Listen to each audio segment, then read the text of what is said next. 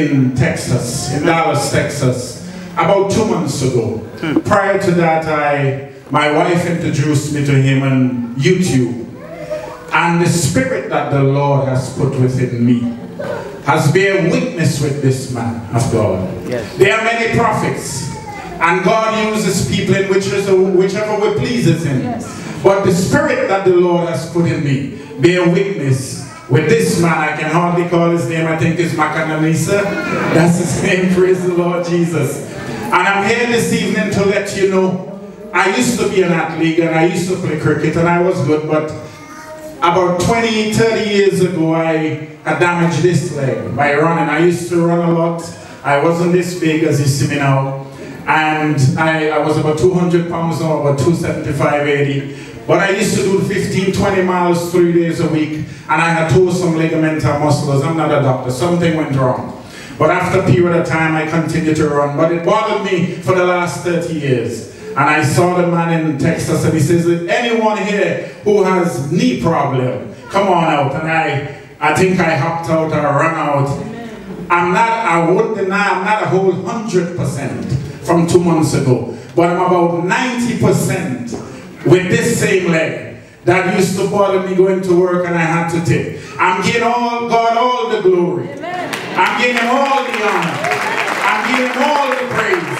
That somebody took time out in fasting, in praying, in searching, in believing that I could be one that received help from the Most High God through the man of God. Tonight I just want to encourage you. Those of you who are in this church, it's a part of the same branch. Stay with Jesus. Those of us who come to visit, stay with Jesus. It is high time. The enemy now is like a roaming lion. He's seeking who he can devour because his time is very short. Make use of the word of the living God. None of us know not about tomorrow. We don't know what the next minute would be like. I could be talking to you now, and after I'm finished, that's it for me. I face eternity. But as long as my soul is with him, I shall rejoice. I want to be like an eagle. That when this trumpet sound, I can mount up as an eagle have wings. I don't want to be an eagle and then I got some chicken wings that I can't mount up. Tonight I want to encourage you to look up for your redemption right now.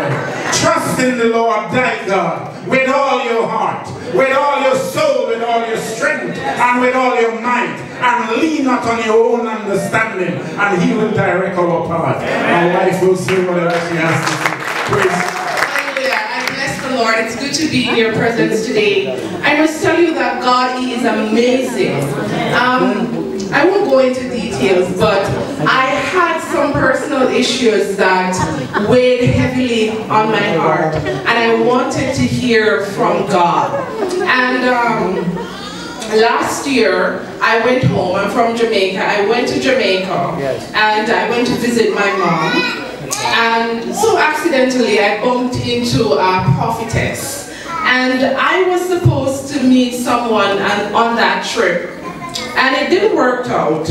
And she said to me, you know what, God had set that up, that meeting did not go through. And of course, you know, it weighed on me, I came back home and it still weighed on me. And I had the opportunity to speak with the man of God yesterday. And I tell you no lie, the first thing that he spoke about was that experience that I had. He was able to clarify for me word for word what that prophetess had told me.